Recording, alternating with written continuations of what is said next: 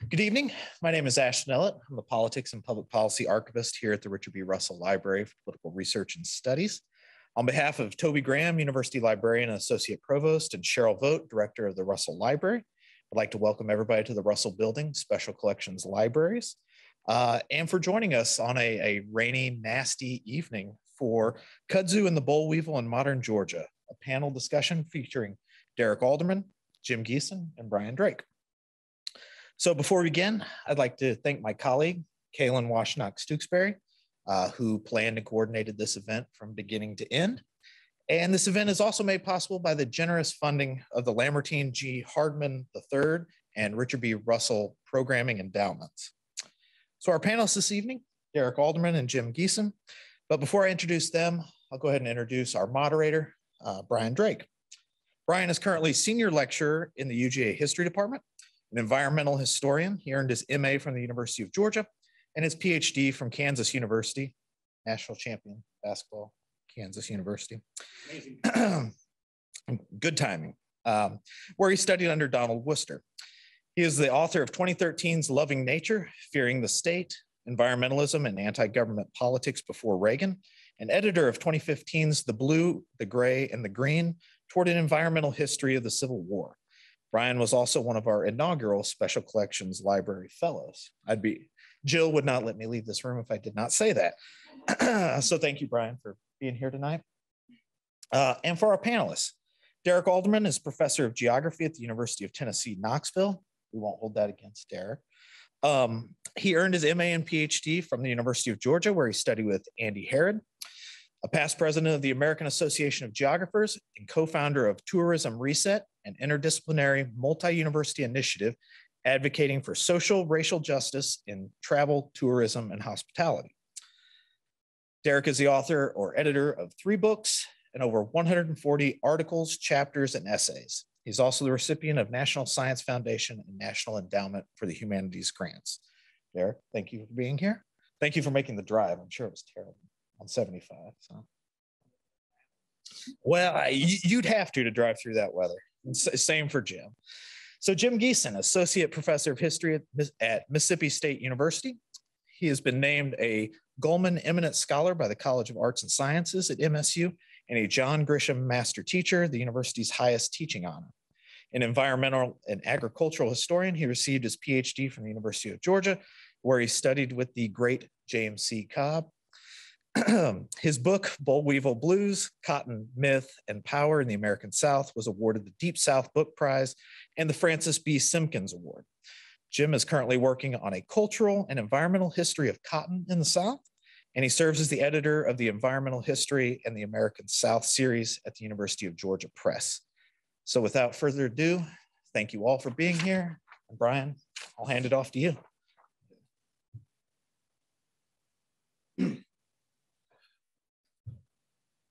All right. Trust that you all can hear me, as well as the folks in cyberspace. Thank you very much.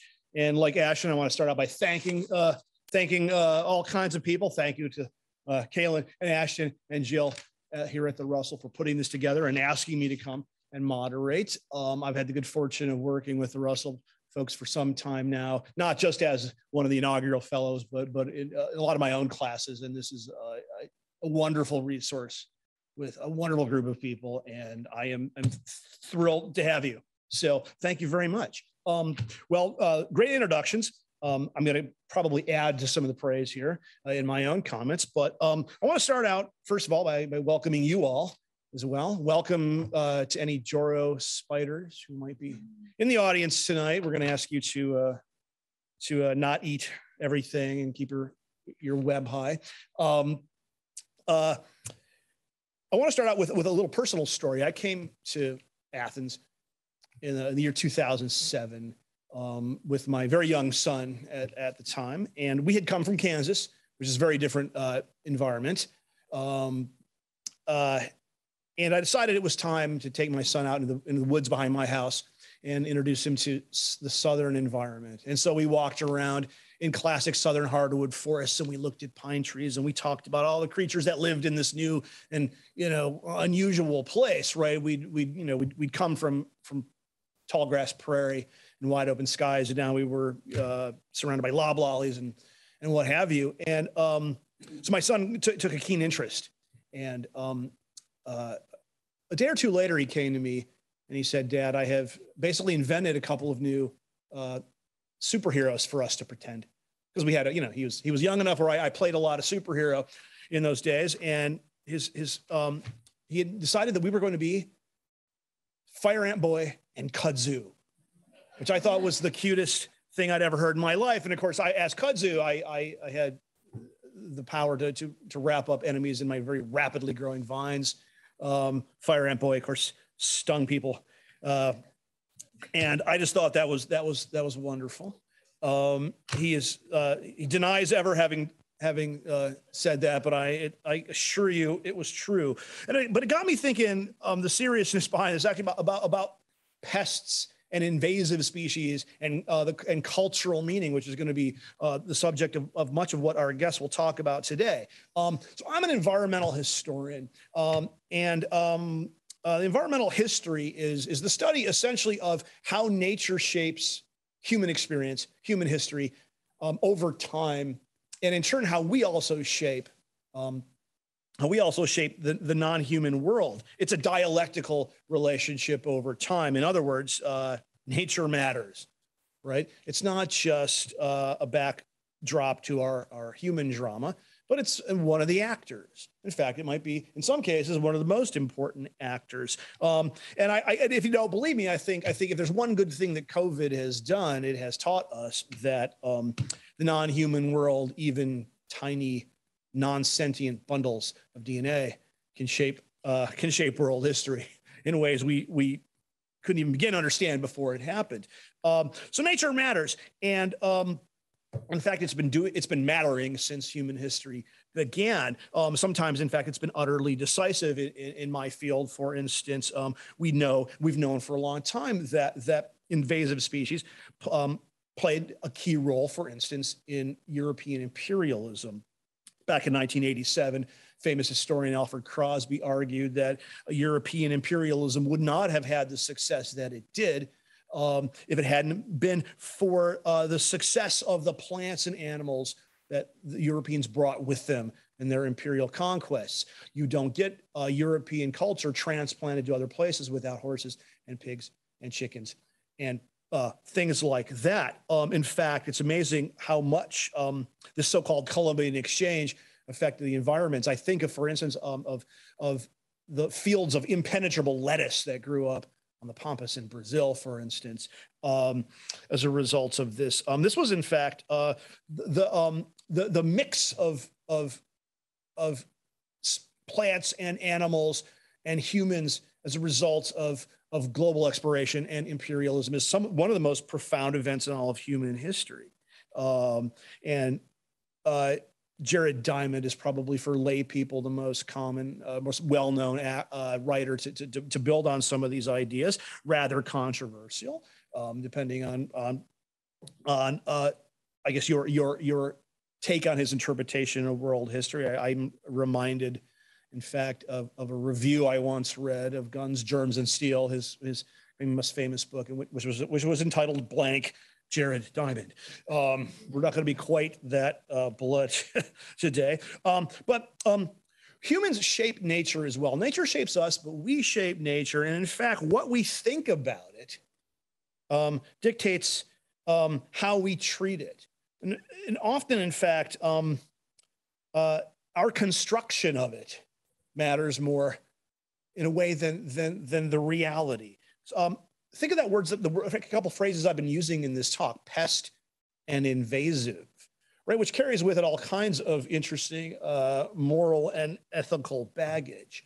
But when is a pest actually a pest, and who is it a pest to? When is an invasive or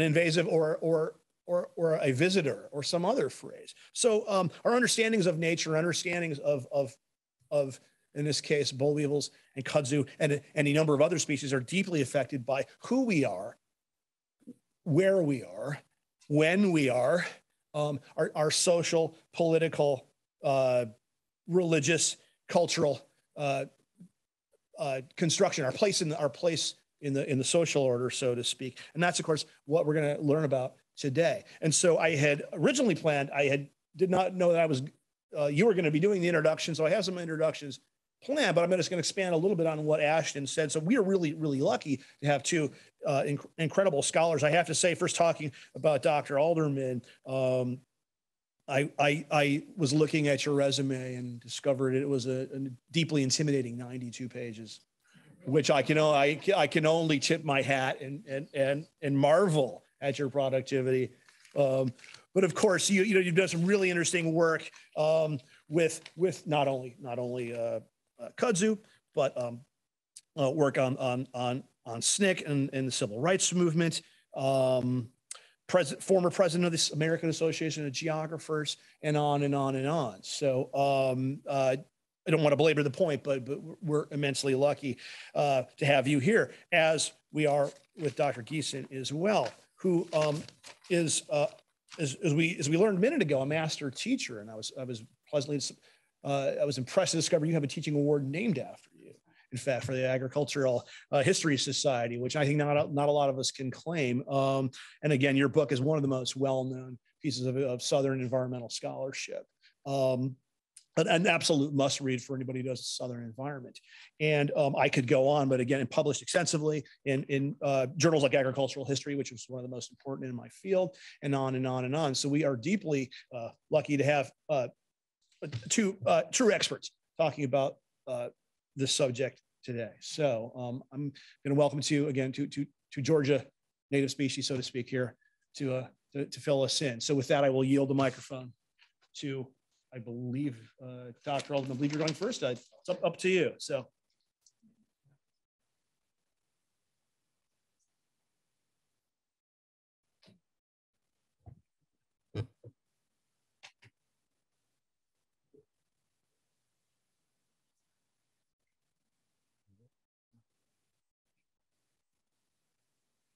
We move or Jim might have. That's right. He would be the ultimate. Yeah, you want to be able to see it. Go right ahead. Yep. Yeah.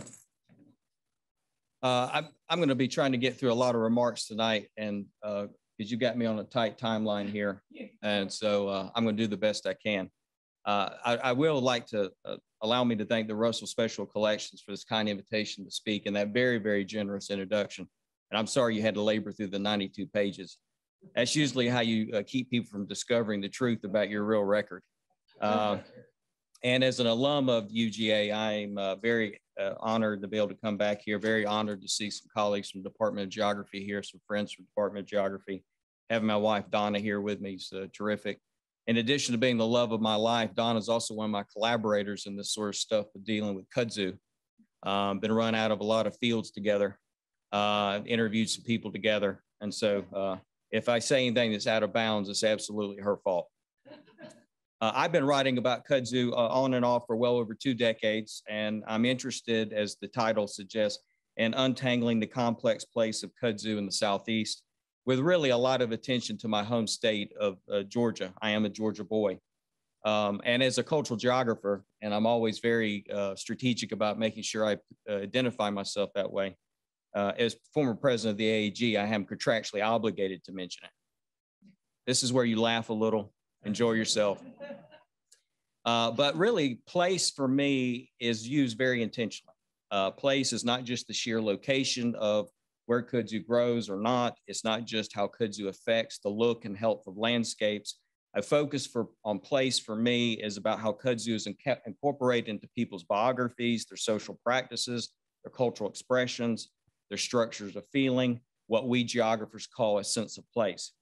And as seen in this picture that you have on the slide from a seafood restaurant in Macon, Georgia, some citizens see and treat kudzu as a point of identity, and they show a very clear willingness to associate themselves closely with the vine by name. Naming patterns such as this sometimes strike people as odd. They may appear at first glance to be shallow as mere window dressing, but they, in fact, I think are pretty significant. They signal that kudzu is being understood as more than just an ecological pest, that people are embracing the vine as iconic rather than simply hating it. And I've argued for some time, given the theme of our session tonight, that any effort to manage kudzu in a very practical, material way must have a full understanding of those cultural impacts of kudzu and how people interpret, experience, and use the vine in a variety of different ways. And indeed, I would argue that these cultural connections between people and kudzu can potentially complicate these calls for wholesale eradication.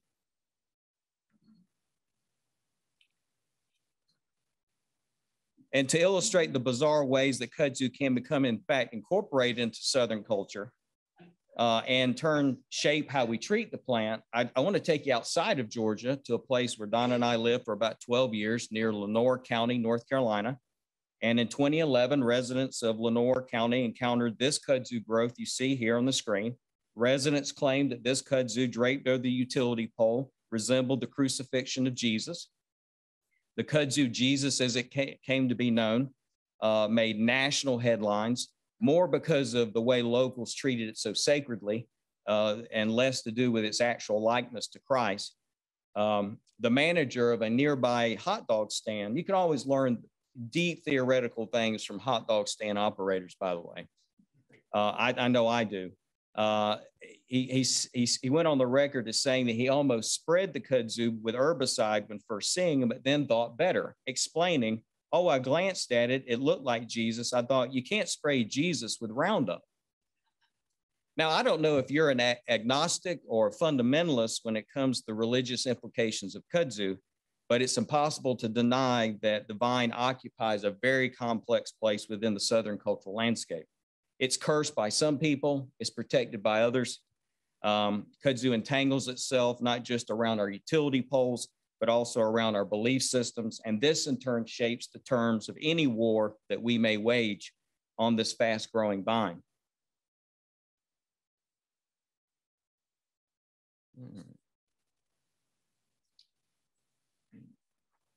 And to understand why a seafood restaurant would name itself kudzu or kudzu would get mistaken for Jesus, one has to acknowledge that people have long defined the relationship with this plant in multiple and sometimes contradictory ways. And it really goes back to your point, Brian, at the very beginning about the construction of nature and how nature then in turn comes back and acts upon us.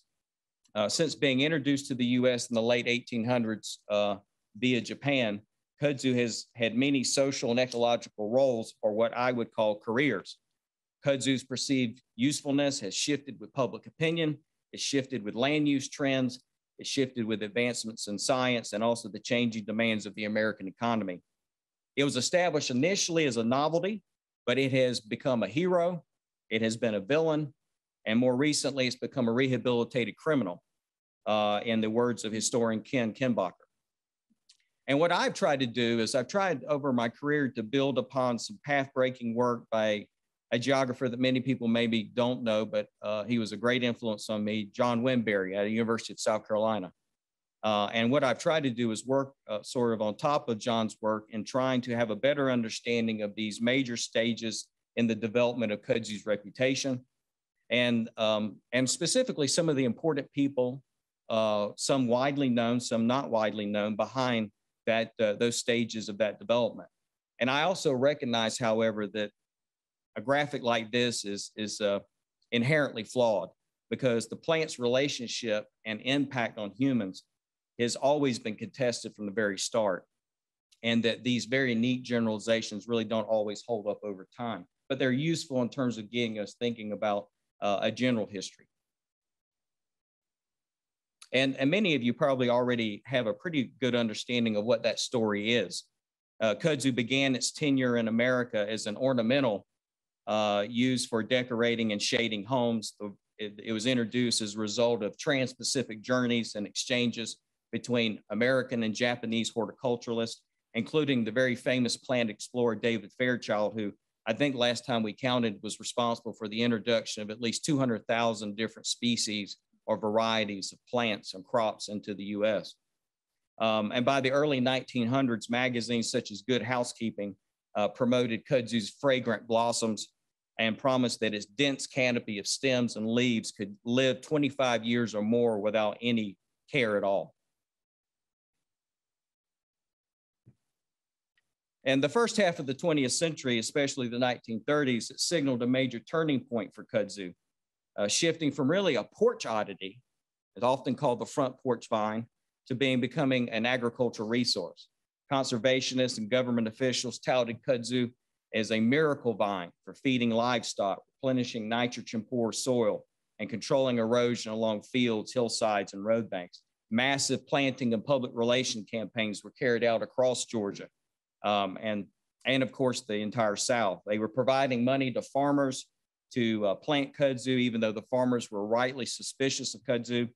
And in fact, people were employed during the Great Depression to cultivate the vine along highways and railroads and on public lands. It was a key part of the New Deal in that regard. I've spent quite a bit of time studying this gentleman here that you see pictured, Channing Cope. Channing Cope played a major role, he's from Georgia, played a major role in constructing kudzu's savior status. And on his Yellow River farm in Covington, Georgia, Cope experimented with kudzu cultivation.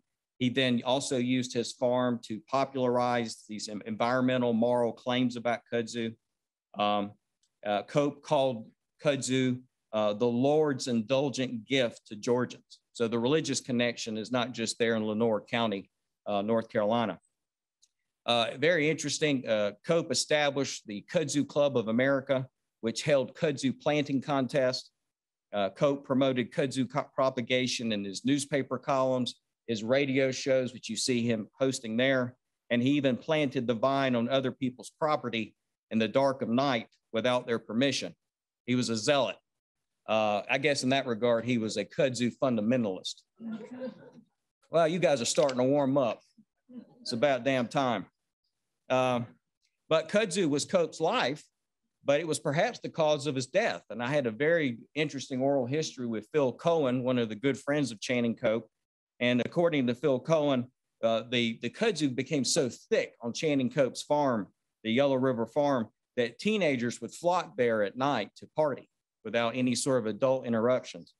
Well, one night, Channing Cope did not care for this. So every night he'd go out on his porch and run them off with his shotgun. And one evening he stepped off his porch and died of a massive heart attack. So that's where you're supposed to show a little sympathy. All right. But beginning in the 1950s, if not sooner, scientists, foresters, and farmers were vocalizing the dangers of kudzu's out of control growth. And for those who are not really up on it, I mean, kudzu under optimal conditions can grow a foot a day. It can grow 60 to 100 feet within a growing season. So it's nothing to play around with. State and federal government officials eventually removed kudzu from its list of approved ground covers. The USDA eventually labeled kudzu a weed, and later, to add insult to injury, gave it the legal designation of a noxious weed. Time magazine listed the introduction of kudzu to the U.S. as one of the 100 worst ideas of the 20th century, along with DDT, prohibition, asbestos, and leisure suits. I need to apologize because there's some people out there, I won't point to my colleagues in the back from geography, that like the feel of polyester against the skin. So but the demonization of kudzu has led to a host of conventional and unconventional methods of control. This includes the return to the use of grazing animals and also the emergence of whiz kids like Jacob Schindler. Jacob graduated from University of Georgia, but when he was a lot younger as a kid, he experimented with using helium to kill kudzu roots and actually had some success with it. Supporting these control practices was a vilifying of the vine in scientific, popular, and policy publications. Kudzu went from being a miracle vine to being called a plant thug. Georgia-born author James Dickey was famous for saying that he called kudzu green, mindless, unkillable ghost. And he said that in one of his famous 1960s poems. Experts suggest that this discourse of fear and disaster that has been placed around kudzu, while seeming to be, I guess, a bit funny in places, has had some pretty important consequences. It's distracted our attention from our attention from other threatening invasive species and pests. And also making kudzu an evil invader has also sidestepped our own role in introducing the plant to begin with, and our own responsibility for the climate change that appears to be driving kudzu's spread outside of the South. So while that very disaster-laden language is important for mobilizing action, it also has some consequences to blocking or cutting us off from seeing some other issues.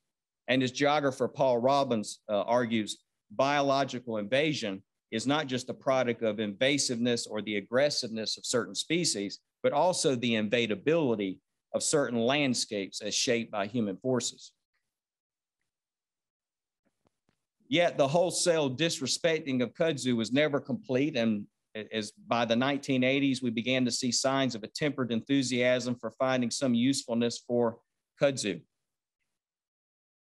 A cottage industry emerged in which Georgians and Southerners made kudzu vines into paper, jewelry, and baskets. Citizens of Jasper, Georgia, is pictured right there, constructed a massive basket from dried kudzu vines in a hope of setting a world record. Entrepreneurs converted kudzu blossoms into jams, jellies, and soaps. Extracts from kudzu roots, long used for medicinal purposes in Asia, are now available in the herbal market. These products and crafts, they certainly look like it's about making money, and it is about making money, but it's actually, I think, rooted in a deeper redemptive impulse. And I learned this really, I think, nicely from interviewing two kudzu artists, Diane Hoots of Georgia and also Nancy Basket of South Carolina. Nancy is pictured there. Hoots and Basket are interested in transforming this malign kudzu into something beautiful and useful. And Nancy Basket is of indigenous heritage, and she represents a really very interesting convergence between the exotic and the native. She incorporates Cherokee stories into the content and the technique of her kudzu-based sculptures and paper collages. Miss Basket also considers her approach to kudzu to be distinctly feminist, because she stresses that she's trying to find practical uses that can help feed her family and others over what she calls the blunt male fixation on mass eradication. So for other Georgians, redeeming kudzu has not been about requiring it by actually trying to transform it. Rather, it's about trying to offer a different visual interpretation of the vine. And for some people, images of kudzu growing over abandoned buildings, junk cars, appliances, and trees is a photo opportunity and a chance to reimagine the plant aesthetically. Jack Anthony of Dahlonega, Georgia, who I've had the pleasure of working with and meeting many years ago, he's made a post-retirement life out of capturing the evocative kudzu topiaries and landscape formations. David Day, and his photograph is there. He's a Georgian transplanted now to Connecticut. That has to be tough. And he's experimented with infrared photography of kudzu. And his photographs are very evocative. They show kudzu with these white leaves and vines, almost giving the appearance of clouds and snowfall, which is a real interesting counterpoint to James Dickey's invading green ghost. But you know, much of my work over the years has focused on, in a very linguistic way, trying to understand how people talk about kudzu, incorporate it into their words, and then use kudzu to make sense of their broader environmental and social realities. I've done a lot of search of national newspapers. It's one of the things that makes me so cool, you know, as a researcher. But it is something I do enjoy. And I find that people are really using kudzu as a metaphor or a point of comparison for talking about other issues and events in sometimes amazing ways.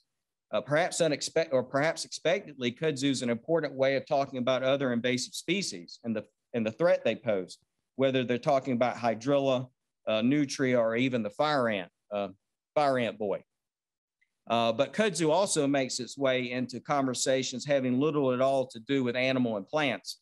It's become a shorthand for dramatizing any form of uncontrollable growth, whether it's urban sprawl, red tape in DC, social media, or more recently, COVID. And in 1973, and one of my favorite sort of metaphorical constructions of kudzu, Georgia's award-winning author, Alice Walker, deployed the metaphor of kudzu in characterizing the difficult work of civil rights in Mississippi. She wrote, "Racism is like that local creeping kudzu vine that swallows whole forests and abandoned houses. If you don't keep pulling up at the roots," and by the way, kudzu has a very deep root system. It's sort of the nerve center of the organism. "It will keep growing back faster than you can destroy it." And Alice Walker was not just responding at the time to what she saw in Mississippi, but she was also responding to her own background in Putnam County, Georgia, which has its own share of kudzu and its own share of racial inequalities. And there's actually a long, deep pattern of associating kudzu with racism, according to historian Kathleen Riley. She's documented some northern reactions to kudzu, and she's found, I think, some amazing evidence of northern journalists and writers in the 1950s and 60s using kudzu as a metaphor for describing the South as a wild, decaying space, struggling with poverty and white supremacy. And later, as she documents in the 1970s and the 1980s, Northerners would express sincere, very deep concern about kudzu invading and threatening the North, even though the vine had long grown above the Mason-Dixon line. And according to Riley, kudzu for Northerners at that time was a potent symbol for their own anxieties about the South's growing influences in the country, what's been sort of more popularly termed the Southernization of America. And while kudzu continues to be scorned by many inside and outside the South, the vine is increasingly embraced by others and incorporated into their cultural activities and symbolic associations. And people sometimes express a very close, personal, positive connection between their identity and the identity of kudzu. Those connections are no more than apparent than we look at kudzu-themed tattoos. And just to put any speculation to rest, that is not my leg. References to kudzu are found on billboards, postcards, as well as in novels, music, and artwork. And often these creative expressions treat kudzu as intrinsically Southern, as if kudzu belongs in and to the South, which I think is quite interesting. The use of kudzu as a Southern symbol or symbol of Southern identity is especially strong when we look at naming patterns. And so for those who don't know my work, I get so excited about naming, place naming, how do organizations, institutions, people name themselves. It's one of my real passions. And so I've tried to provide you a few examples here on the screen. Kudzu has been the name of a few Georgia musical groups, including a 1970s Southern hard rock band and a current group performing Celtic music with what they call a Southern accent. You guys are a tough crowd. I just want you to know that. All right, because I'm laying out the big stuff. In contrast to the often negative environmental impacts of kudzu, kudzu is actually associated with programs devoted to physical and spiritual well-being, a camp for kids with diabetes in Atlanta, and a college ministry in Milledgeville. Again, I'm on to something, religious angle. Nothing. There are 45 roads in 10 southern states named for kudzu, and Georgia claims about the second largest number of those streets. This is one of my favorite stories, by the way. In the 1980s and 90s, Jim Downing drove a line of Mazda race cars under the kudzu name, cars that he designed, by the way. And he did it as a tribute to his father, who worked with the Department of Agriculture in the 1940s to plant kudzu in Georgia.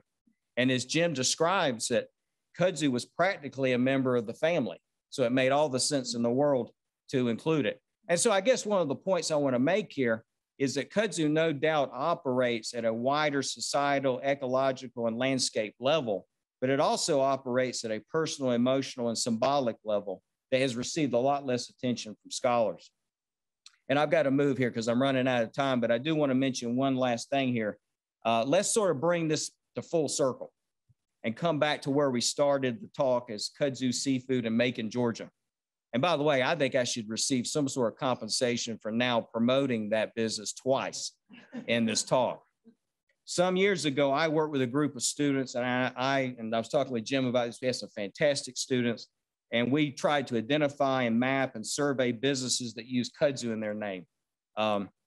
We found about 108 commercial establishments in 21 states that bore the name Kudzu. They were well outside the South, but most concentrated in the Southeast. And Georgia accounts for over 1/3 of the nation's kudzu businesses, with many in the Atlanta area, as you can see from that map. The great majority of the South's kudzu establishments are small scale. They employ 1 to 2 people. The exception is Kudzu Fabrics in Roswell, Georgia, which I think last time I looked employs about 250 people.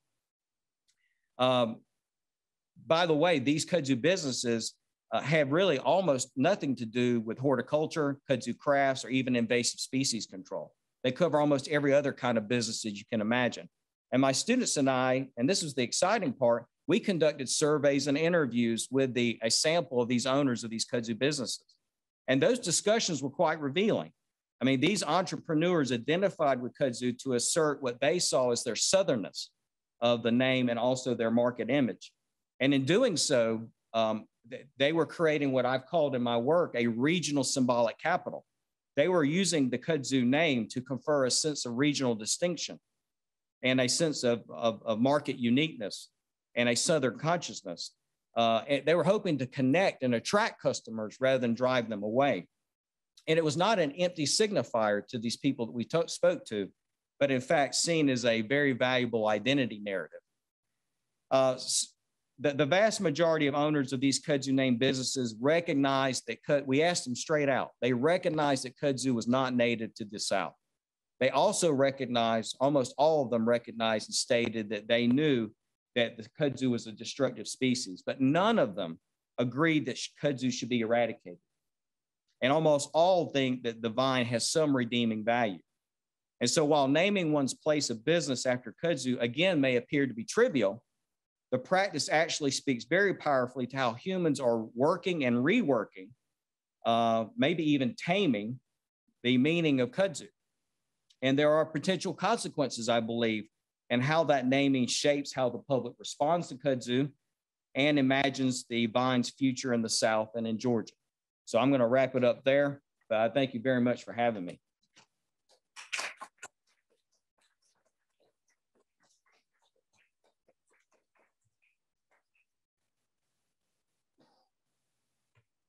All right, a couple of clicks here.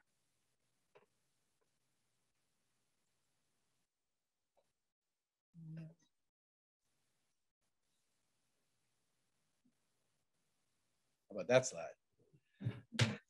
Okay, well, everybody has thanked everybody, but thank you so much for the invitation. It's so great to be back here, see so many old friends and colleagues, and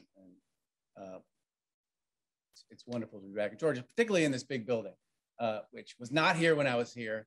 This would have made research so much easier. And I thought that I would I'm going to talk about the Boll Weevil in 3 phases.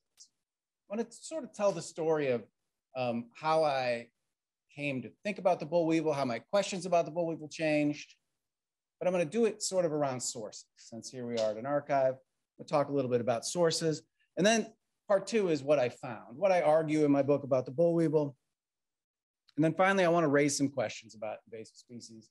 You're going to hear lots of the same things you've heard with Derek and Brian's from them already. But the Boll Weevil is, I think, different than kudzu, different than some other invasives, but it kind of gets to some larger questions that I think we can talk about at the end. So I first started thinking about the Boll Weevil. I'm not a Georgia boy. I grew up in Michigan, a long way from the nearest cotton field. And I first started thinking about the Boll Weevil when I was in Indiana as an undergrad at a little liberal arts college in Indiana. And we had a class in the 20s and 30s. And we had to read this book. And the author made this simple point that the Great Depression was not some fantastic event in the life of Southern farmers, because Southern farmers had never experienced the Roaring 20s. Things have been so bad for so long that it wasn't like in the cities where all of a sudden unemployment skyrocketed, and that's the Great Depression. And in just a couple sentences, the author said, you know, the reason Southern farmers had this terrible time in the 1920s was this thing and that thing, but mostly because of the cotton boll weevil. And he presented this image of the boll weevil just absolutely decimating Southern cotton. Painted this picture that was really like a plague. It was like biblical in the description. And I thought, this just like stuck in my head. And it's funny thinking back, right? That like 2 or 3 sentences in a book that I read when I was 21 has really changed the course of my life. And that I'm still thinking about this idea so many years later. So as I got through graduate school and moved around, I sort of kept thinking about the Boll Weevil. And when it came time to pick a topic for my dissertation, I chose the Boll Weevil, mostly because I was attracted to this idea. And this is kind of the nascent stages of environmental history. This was in the late 90s. I mean, environmental history had been around, but it was new to me. So it was new. Right? But it was interesting for me as someone who'd studied Southern history and thought about politics and economics to think about this non-human force, right? That if you go by the classic definition, the classic Boll Weevil history, it's that farmers were kind of passively made victims by this little insect that had all the power. I liked that idea, and I thought there was a lot to dig in there in a dissertation. So I went to the archives, and I went kind of looking for evidence of all this destruction, and it's what I found. To give you a sense of what the Boll Weevil was and is, let me just tell you some facts about it. It's the first thing I discovered in the archives, right? The Boll Weevil, pictured there, sitting on top of a cotton square, is a little brown, grayish bug about the size of a pea. Got a big long proboscis, which it uses to puncture the cotton square. The females then deposit eggs inside the square. If you think about all those cotton fibers that you saw in that last picture, before they bloom, they're inside that square. The larvae feed on those little fibers. They hatch. It kills the boll, the square, drops to the ground. They hatch. Little baby Boll Weevils, very scientific.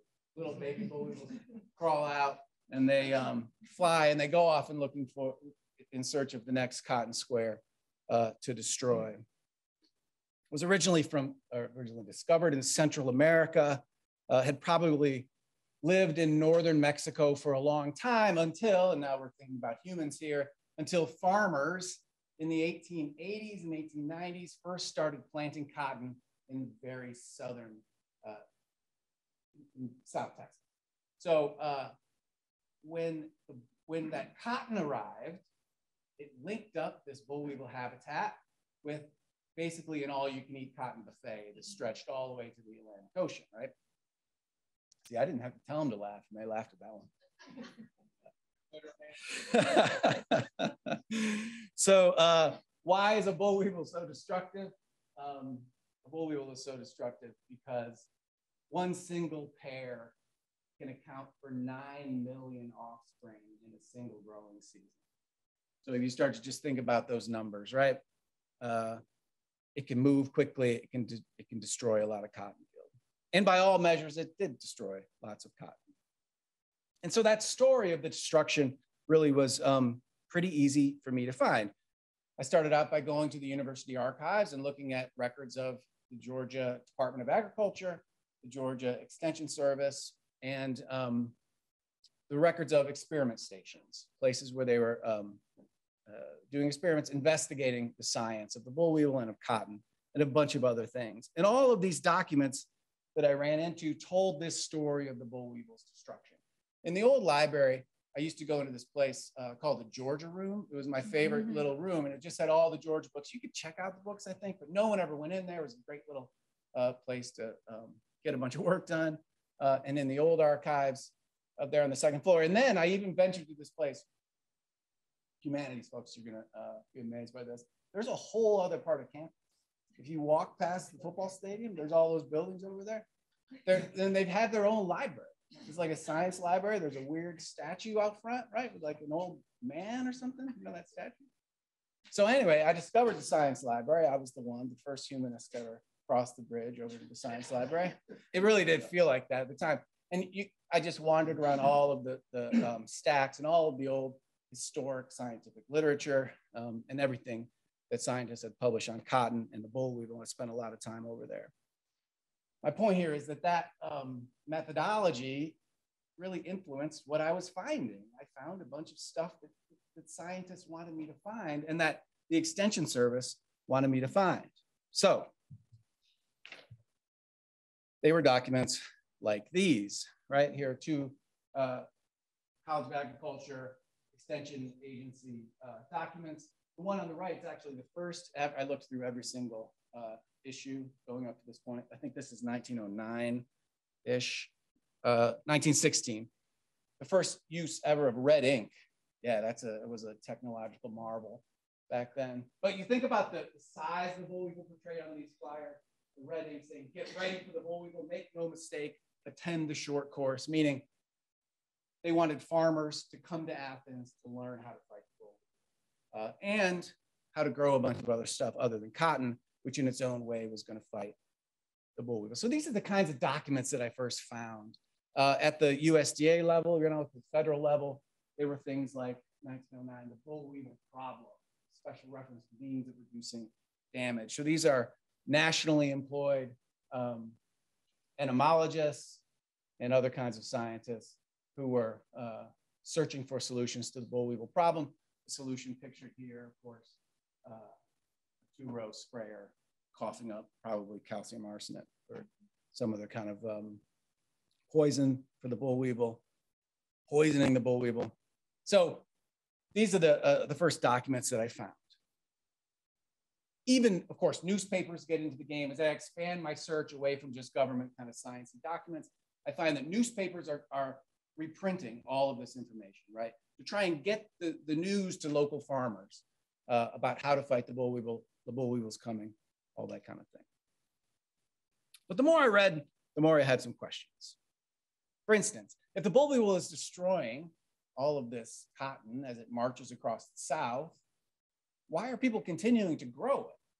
Why does it, if it's really so devastating year after year, when it's in Mississippi, for instance, how are Mississippians still coping? Like why are they planting it year after year?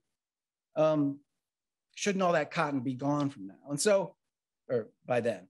So as my research expanded from Georgia into other states of the Deep South, I started to pay attention also to the timing of the invasion and crop statistics about the Boll Weevil's advance. And I started to kind of look at those agricultural flyers, those bulletins that were being issued by the Texas entomologists and the Mississippi Department of Agriculture and the USDA, of course, and look at when are they saying what in relation to where the Boll Weevil was. Now these maps, I'm going to show you a couple versions of these maps, and I write about these maps for pages and pages in the book. They're like one of the things that as I was researching really kind of clicked in my brain for me is that when the scientists made these maps, they were basically just trying to show the extent of where the Boll Weevil could be found, right? So 1892 on the coast of Texas, moving a little bit every year. But scientists had one intention with these maps, but then they would get reprinted in local newspapers or regional agricultural farm newspapers. And they would be kind of stripped of their scientific explanation so that if you're a farmer in Georgia looking at this map in 1911, you're thinking, uh-oh, right? It has destroyed all, sort of like completely destroyed all that part of the South. And so this led to a kind of fear about the Boll Weevil that I was finding in lots of these documents. Another example of that, showing the Boll Weevil as it's moved all the way across the South. So I began to sort of think through the sources about ways that the Boll Weevil reality wasn't matching this idea of absolute destruction. I also began to look at hard data of crop statistics. Now, this was a lot harder way back in the dark ages of 2002 than it is today. This involved big, heavy USDA books and census books in the basement of the old library. And converting these numbers into a spreadsheet. I know. These days, it's all, the USDA digitized it all, and it's like 15 seconds to find all the crop statistics that you need. But what I started to look at were certain counties across the South And what I started to find was that cotton wasn't being destroyed everywhere, that in fact, there were certain places within the South that saw cotton acreage increase and cotton production, the amount of harvested cotton increasing, even after the boll weevil had arrived. And so I started to identify places in the South where this story didn't really make sense. And I sort of tried to match up songs about the boll weevil, stories about the boll weevil, all of this, like even those government documents, trying to match up those places with the parts of the South where the boll weevil story didn't kind of jive with what I was thinking. So what I realized, to make a long argument brief, is that I had thought that the audience for those flyers were farmers, right? Here's how to be a better farmer. Sometimes that was, well, there were two things: poison the hell out of the boll weevils, right? That was advice number one, or don't grow cotton, grow something else, part of this larger modernization of the South idea. But what I figured out the more I read is that the audience was not farmers, it was politicians, and it was government workers, and it was the public. Why? Because making the boll weevil into a huge threat was a tremendous opportunity. It had tremendous advantages for lots of different people and institutions across the South. I'm not going to go through them all. The biggest, it's especially true at places like the University of Georgia or Mississippi State University, land grant schools that were in the early stages of their land grantedness. And they were looking for more federal and state funding. By making the boll weevil into a big problem, they were the ones who could solve the problem. And it wasn't just cotton experts and entomologists, it was home economists, right? It was people who wanted Southerners to stop growing cotton, but to grow more peanuts, or to raise hogs or chickens, or to diversify their crops in some other way. By making the boll weevil into this big threat, they could get lots of attention, and they could get federal money, state money. They could get lots of people to bend to their will in various ways. It wasn't just land grant schools. Making the boll weevil into a huge threat was also a way that political reformers could preach modernization, agricultural diversification, as I said. So this little pest came to carry the weight of a lot of calls for pretty radical change in the South. It was big among railroads who wanted farmers to grow different stuff so that they could ship more stuff across the country. Fertilizer and pesticide companies. Sorry, this is an example of, this is actually in the exhibit. This is an example of like a full page ad that the extension agents would take out, beat the boll weevil. And at the bottom, if I zoom down here, at the bottom, it's basically ask your county agent. Your county agent might help you with your boll weevil problem, but what they're probably going to say is, grow less cotton, do something else. So I was talking about the pesticide ads. If you look through Southern farm newspapers in this period, of course, or even just local newspapers, they're full of all kinds of ads for boll weevil poisons and different methods for applying those poisons. Again, making the boll weevil into as big of a threat as they could.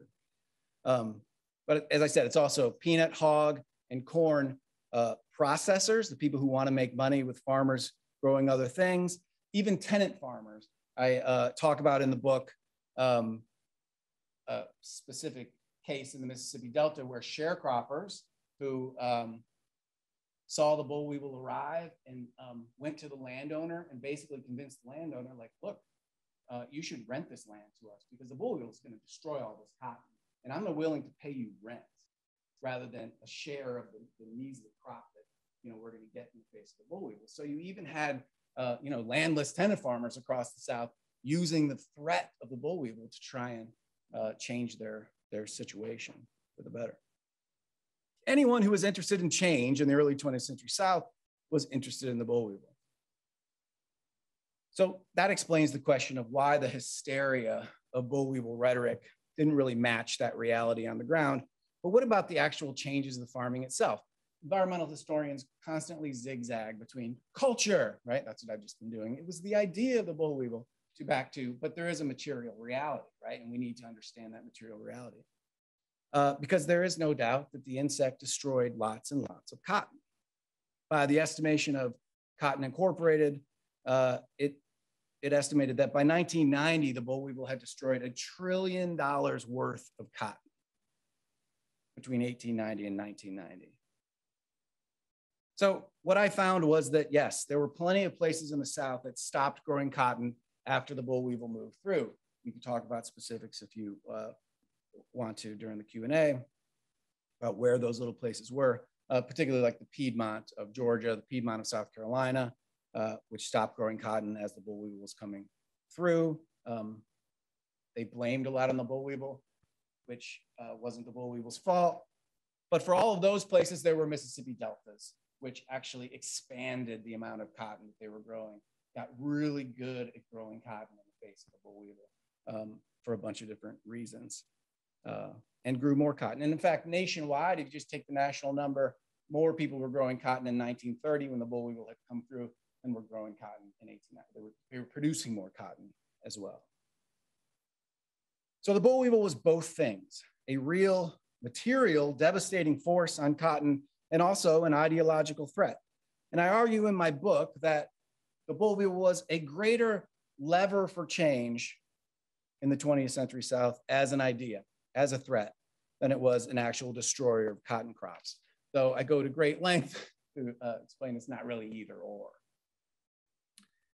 So let me transition into part 3 here and just kind of talk about what I think the boll weevil can tell us about this larger invasive questions. And many of this is what Derek and Brian have already said. But the history of the boll weevil tells us that when you're thinking about invasives, language is really important. Like just this word, we've talked about a bunch of words, Brian named a bunch, but the word import, right? Which gets to this idea that someone is crossing a border, right? Someone is bringing something in, or an invasive species is being brought in, imported. But like those borders that they cross are rarely ecological. They're mostly political. They're political borders created by humans, right? And you see that in the language of invasives. So if you just do a Google search like I did, like top 20 invasive species right now, half of them, about half of them, a little less than half, had a geographic name affixed to it, either a country or a continent. So we think about the Mexican cotton boll weevil, Asian carp, Burmese python, Japanese beetle, and the killer bee, right? Or the Africanized bee. The whole idea of invasive is a cultural concept as much or more than an ecological one. There's the moment Derek talked about where the USDA just all of a sudden calls kudzu a weed, right? And that language, just that description means, okay, now we can treat this natural thing much differently. So the last example I want to use is this thing called the zebra mussel, which is in the Great Lakes. It started in the Black Sea. It was brought to the Great Lakes in the bilge tanks of freighters that would suck up Black Sea water as ballast, right? And then they get to Lake St. Clair, which is a little lake that unites Lake Erie and Lake Huron off Detroit, and they would dump it, and zebra snails got out into the lake and have now spread throughout the Great Lakes. Now, I go to the Great Lakes regularly, and the greatest thing, well, the most visible effect of zebra mussels now invading the Great Lakes is that the water is super clear. It eats up all the plankton that makes the water cloudy. And so it has this cascading effect that ends up killing bald eagles. I'm not going to go through the whole thing. But I did just let's look at a couple of articles on zebra mussels and see about the way that they talk, since this is a relatively new invasive species. The zebra mussels had pilfered the region's food supply, creating a vast aquatic desert. An environmental historian could write an entire dissertation just on those words, right? A vast aquatic desert. What is an aquatic desert, first of all? But it's also not true by any measure of what's going on in the Great Lakes. the zebra mussel had already colonized rivers and lakes across Western Europe, like colonized. I think about ecological imperialism, right? This is the same kind of thing. All right, so the zebra mussel story made me depressed when I read it, and I tried to think about, is there a lesson that invasives can give us today that sheds a little bit of a positive light on anthropogenic climate change, right? And I think maybe there is. The boll weevil legitimately scared people into action, right? Lots of different people in lots of surprising ways, not always predictable ways. But that fear of the boll weevil was real. That was a natural threat that prompted action. Can we get to a moment where climate change is scary enough for people that they will actually turn to solutions? The difference, of course, I'm not going to end on a positive note, is that during the progressive era, people recognized that the boll weevil was a threat that could only be solved by the government, right? And that doesn't seem to be something that most people across the world have settled on with climate change solutions, right? Looking to see who's going to solve it. Is it the billionaire? If he stops shooting his rockets into space, is he going to solve the problem? There's a lot of talk. Or is it going to be some consortium of countries working on things with some political and economic solution?